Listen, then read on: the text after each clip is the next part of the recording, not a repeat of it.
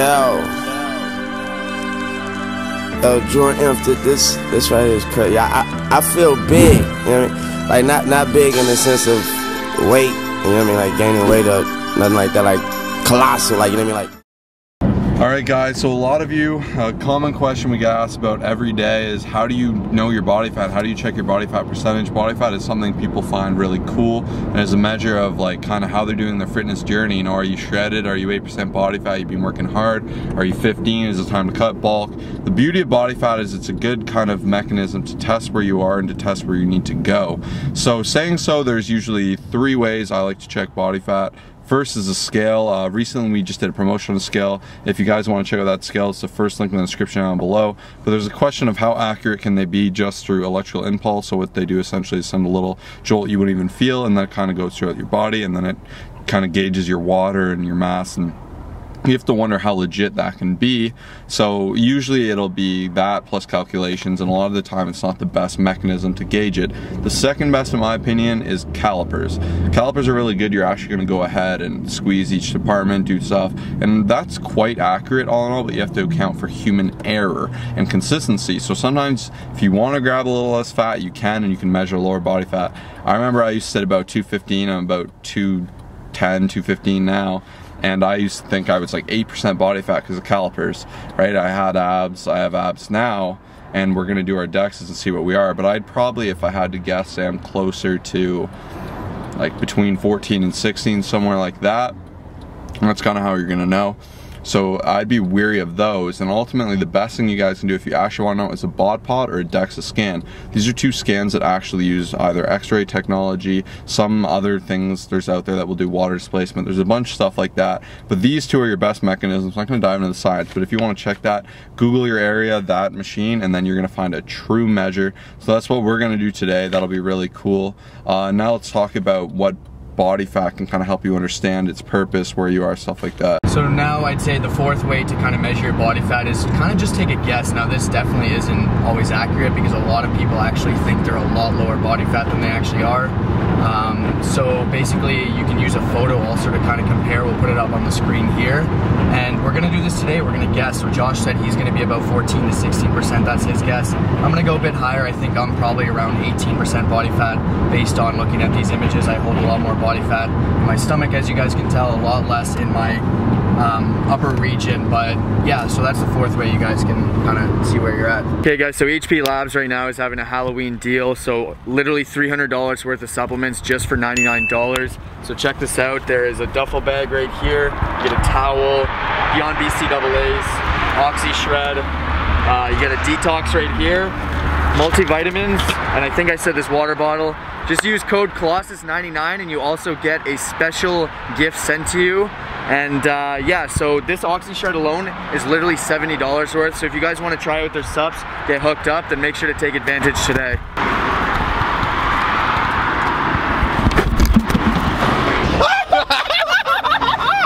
I think he's gonna get this on Snapchat.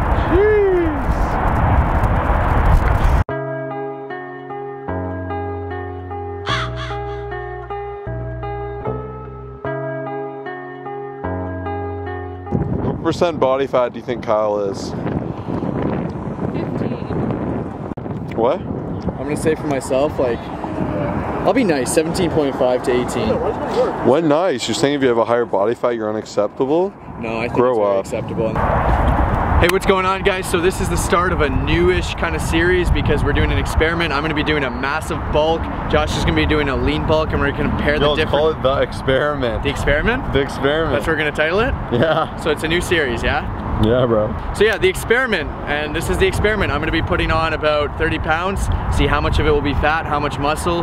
Josh is gonna be doing a very nice, slow approach, see how much muscle he gains there, so. Yeah, so Kyle's doing a big bulk, but I'm doing a body recomposition. So I'm gonna be cutting down to 205, so I got about 6 pounds to go. 205, I'm gonna gain muscle very slowly and very like, in a a very consistent, meticulous way, and we're going to test if that body recomp, if I can get it to about my starting weight, which is about 215, 216, we'll put on more muscle, kind of change my measurements in a positive way. So I've been recording those. We're going to do a lot of stats, and it's going to be really good detail. And at the end, we're going to compare who's put on more muscle over the period. I have a feeling it'll be Kyle with the big dirty bulk. He'll probably gain some more fat. But we're going to see at the end, when me and Kyle are both cut, probably by next summer, which is the best approach, or kind of our experiment of who can gain more, or how it works, how we feel. We'll be able to document it, so it'll be a really cool time. Guys, we're here at the DEXA scan. You know what the DEXA scan is? Gold standard for testing like all your stats. It'll say like organ density, I believe, like bone density, how much muscle you have, where you hold your fat, your body fat percentage. This is a true measurement. We're gonna compare it to the scale we've been using that we promoted in our other video. So we're gonna see how they hold up. This is a ton of fun. Let's see what happens. This is our first time doing it. After you, camera boy.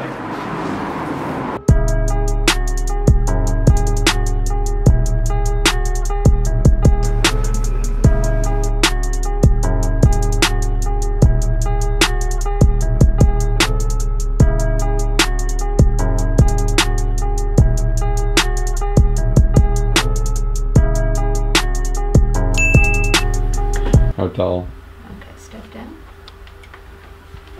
So you're a little over 5'8", 170. Hey! What is it? 5'8". 173, a little over 5'8". I only got 25 pounds to gain. There's right in that imprint. Sure. So I'm just going to stretch your feet first. Yep. You're where you are underweight, normal.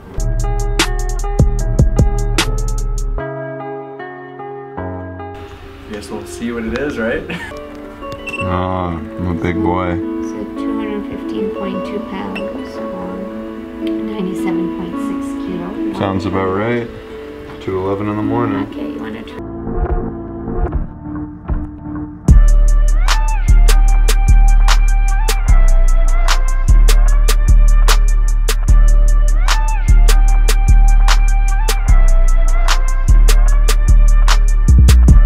Gonna fall asleep.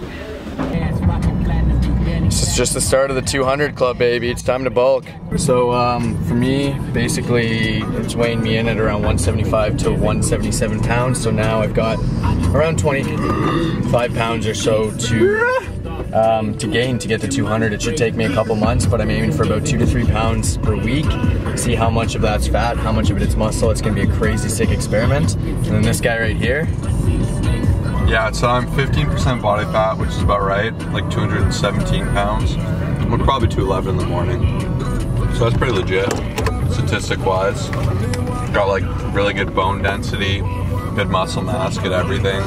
Holding a lot of my fat in my legs, which is good. Yeah, I'm probably gonna just cut down 205 and then start that body recomp. See if I can get to the same weight and gain a little bit of muscle, kind of change the way I look, and it'll be a fun experiment doing it the slow lean bulk way versus Kyle's all out, less committed approach. Yeah, and for me it was saying I was 16.2% body fat, so I'm very lean in my upper body, as you guys know. And then my trunk, I have a lot of fat, which I've mentioned before. That's just the way it is. And yeah, so we'll see what, you know, the results show after a couple months of this. Stay tuned. Which one to have first?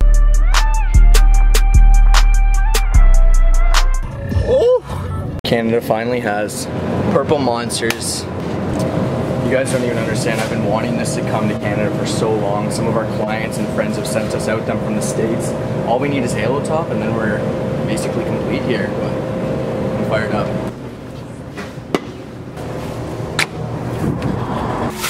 You got that perp?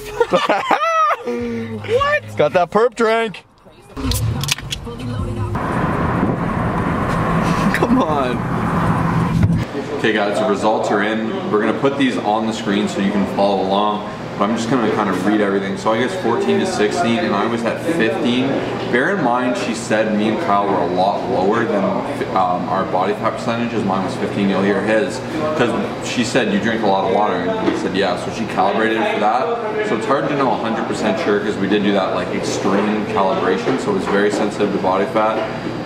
This is what I look like. So yeah, I was so big I had to like get strapped in. So I'm so like wide, so they like strapped me tight. And I really like this because it showed your bone density, showed your body fat. It's so cool too. Like my whole life I've wanted to measure my arm. I'm like, oh, I wonder how much these are for boxing. Like, it's so heavy. This is so cool. Like, my arms are 31.4 pounds. Like, that's nuts to know. And I got some big legs straight up. So my legs were 67.8% lean mass, pounds, sorry, 14.3% fat. So I got some hefty legs. All right, so those are like general stats, you know, bone mass, I was in 99 centile, so I got really healthy bones. I was happy with that. My stomach fat region was really low, but it's not like for the healthy region. But it was cool because it was pretty accurate to that scale, and it was a really good time. It was a really quick process. She was really cool. Let's let Kyle give you some details. Okay guys, so I overestimated my body fat a bit. Basically I said 18%, I'm 16.2. Shredded like Ziz, bro. A lot of people actually think when they see me like lifting in a tank top and stuff that I'm like 7% body fat, which is funny because you guys will see it says my arms and upper body around here is like 9%. My core is, I believe, like 19 or something. But overall, yeah, 16% body fat is a little bit high to start a bulk, but I want to commit to this. I want to see how much muscle I can gain, so I highly recommend getting one of these to see where you guys are all at in your fitness journey. So all in all, we have some really good, hard, true data, and this is important. I'd recommend doing this at least once because you have a true set of data to work off of, and that's something you can keep and compare as you progress. So this was a really cool experience all in all. I hope you enjoyed walking through it with us. If you liked the video, please subscribe, share it with a friend. We'll see you in the next video. Peace.